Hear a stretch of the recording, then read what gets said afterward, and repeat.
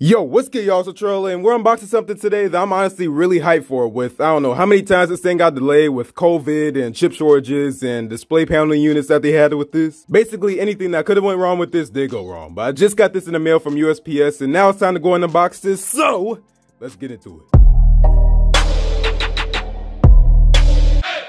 Alright, y'all, so we're back here again at the legendary unboxing table, and the hype is really here today, man. Like, I'm gonna keep it a buck with you. I've been waiting for this forever now. I want y'all to take a look at when I put my first deposit in. Like, that says March 28th right there at 8:53 p.m. Look at the date right now. It's August 17th. Like I said in the intro, it got delayed for so many reasons with COVID, chip shortages, and then you had display panel units that they had issues with, and it was just a whole mess. But it finally just arrived in Wisconsin. It just came from DHL to USPS to, well, my front porch. Now, I'm gonna go ahead and start the unboxing, but I just want to put this out there that I've seen some people say on Reddit that they ordered this like way before me and they still haven't received their NexDock. So I'm not sure what's going on with this. Oh, look at that. I'm getting a call. Video call for Latrell. It's from Kenny.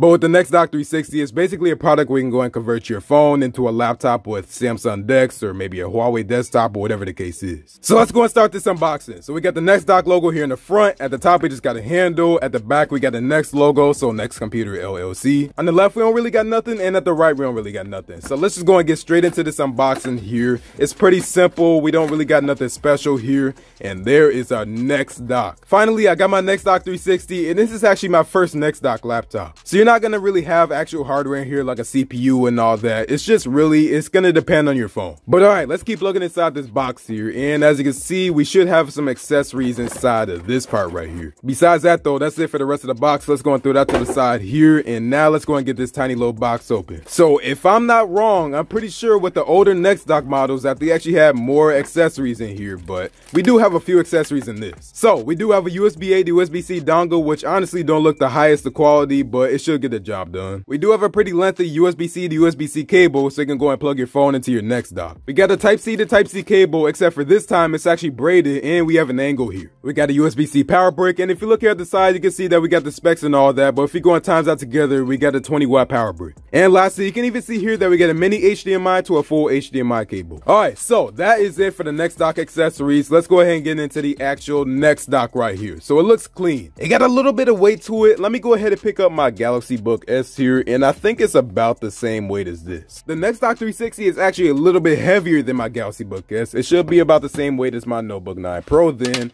So yeah, pretty similar. This is going to be a 13-inch laptop, but you can see here that we got the Next logo here in the front, and if we look here at the bottom, we actually don't got that much. So we got the NexDock logo, we got the model number and all that, but besides that, that's really about it. On the left side though, you do got your USB-C port, so that's where you plug your phone in or your tablet, and then we have a mini HDMI port. On the front, you can see here, obviously, that's where you can go ahead and just get this thing open. And on the right side, we actually have another USB-C port. We have a power button, SD card slot. We have a USB-C port to go and charge this, and then we got a headphone jack. So now at this point, all we gotta do is just go ahead and open this thing up. And it's a NexDock 360, which means we can do this, put it in 360 mode. So first impressions of the NexDock 360, it honestly looks really, really dope, and it feels good. It don't feel cheap at all. And it kind of gives me MacBook vibes here with the keyboard being all the way out here to the sides. But you can see here that we do got some speakers here, so we're gonna have to go and see how that sounds. We got some LED indicators here, so we got our power, we got our caps lock, and then we got our trackpad off and on. We got a bunch of media keys here at the top. We have a NexDock logo, which is kind of like a Windows button. And then we got a pretty sizable trackpad, which it don't feel the best, but it do feel good when you click on it. And we got a NexDock logo here at the bottom right. Alright, so just looking here at the screen, we do have a, oh, I think I just turned that on by accident. So you can tell there we do have power right out the box, so I guess that's cool. I'm gonna go and turn this back off for now, and let me go ahead and see how I do that. Alright, there we go. But looking here at the screen, you can see that we got a little bit of a bezel, so this is honestly pretty standard these days, especially with that bottom bezel here, like on Windows laptops at least. But it looks like we got a screen protector right here. Let's just go and peel that off. And there we go. But I don't know if you could tell this, but we don't have a webcam on here, which is honestly kind of unfortunate, to be honest with you. Correct me if I'm wrong, but I'm pretty sure older NexDock models had a webcam, but we don't on here. All right, now we can go ahead and turn this thing on here. And as you can see there, we did have a NexDock logo when you turned it on for the first time. All right, so there we go. We got a NexDock logo. Now it's going to go ahead and tell us to connect our phones here. So it says NexDock is ready to connect. Also, it says swipe down here with 2 fingers to show settings. So let's go ahead and do that then. So just right here, I guess. No? Yes? Oh, there we go. So it looks like we got a volume, we got a brightness, we got a contrast. I'm pretty sure that is. Let me go ahead and see here. I'm pretty sure that is contrast. We'll get our backlight brightness. We'll go and look into the rest of this later, but you can also see here that we got our battery life. So now at this point, let me go ahead and plug in my Galaxy Fold. Couple things to point out here though is that I want to go and show y'all that this does not actually flicker here and do this in real life. That is only the camera. I think the screen might just be a low refresh rate, to be honest with you, but we're gonna have to go ahead and see. And also I'm gonna assume that the majority of the people that ordered the NexDock probably canceled their order because of how long that they took, but we finally got one here. We're still doing it here on the YouTube channel. Let's go and plug in my Galaxy Fold here for the first time. Let's go and try it out here on this NexDock 360. There's that Samsung DeX logo. Let's go. So we're getting the usual, yeah, user genuine Samsung DeX accessories, yeah, whatever. Oh, I'm gonna break my fold here. But you can see here that we got Samsung DeX here running in full effect. So we got the touchscreen, that's working fine. And if I go ahead and use a trackpad, that's working fine too. And I guess even if you wanted to, you can go ahead and connect a mouse like you always could, even without the NexDock. But yeah, you can't go ahead and connect like I have a MX Master 3. I can go and plug that into this. Now let's go and do a speaker test on this NexDock 360, and then I'm gonna go and get out of here. And by the way, just something I want to go and point out here, so you're not gonna get wireless DeX on here, which I really wanted because I don't really like plugging in my phone into stuff because I just like doing wireless charging. But it looks like the only option that you got right here is to go ahead and plug in your phone into your NexDock 360. All right, so let's go and play some Chucky beats. And first impressions with the keyboard, it honestly don't feel that bad. So it don't feel like great or anything, but it still feels pretty good. I don't really get that much of a complaint about it. So let's go ahead and choose something like this. Now, if you want to go and get the full effect out of this, go and put in your headphones because I recommend you doing that right now.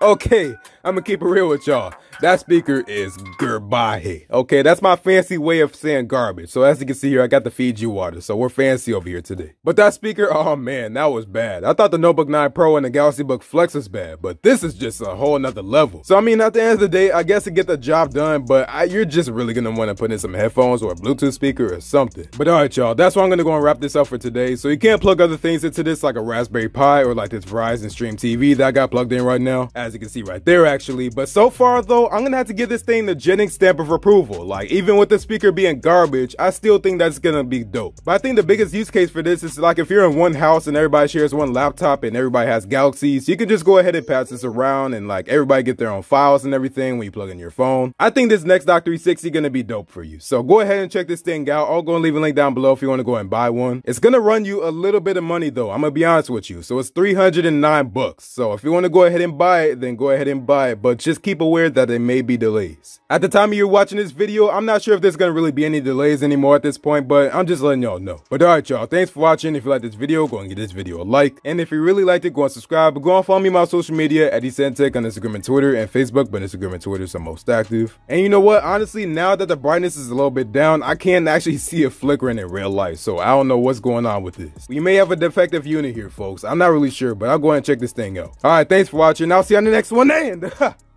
peace out. Alright y'all, so update, looks like we got an issue here. It seemed like that flickering went away for a little bit, but then I just went ahead and put this in this 360 tablet mode and we had even more issues, like it got even more weird. So there was a whole bunch of lines on the screen for some reason. I don't know what that was about, as you can see here in this video, but I went ahead and powered it off and turned it back on and it seemed to fix itself, but I went ahead and plugged the phone back in and we had even more issues. So you can see here in this picture that I highlighted around those corners there, that's where that like kind of tint happened. I don't know what happened there. But yeah, it seemed like the display panel problems really ain't gone away yet because I'm still having issues with this. Right now though, it seemed like it's working perfectly fine, but I'm pretty sure we're gonna have more issues, so looks like we're gonna need a new replacement or something. And I can't lie to y'all, man, this thing feel like a beta product and I'm disappointed because I know I'm getting like the first batch of stuff, but still, we shouldn't have these issues. And also I get they're a small company, but I paid 309 bucks for this at the end of the day. So I hit up their support. I guess we'll go ahead and see what happens after that. But right now, that's where I stand on this thing. I revoke my Jennings stamp of approval for this right now at least.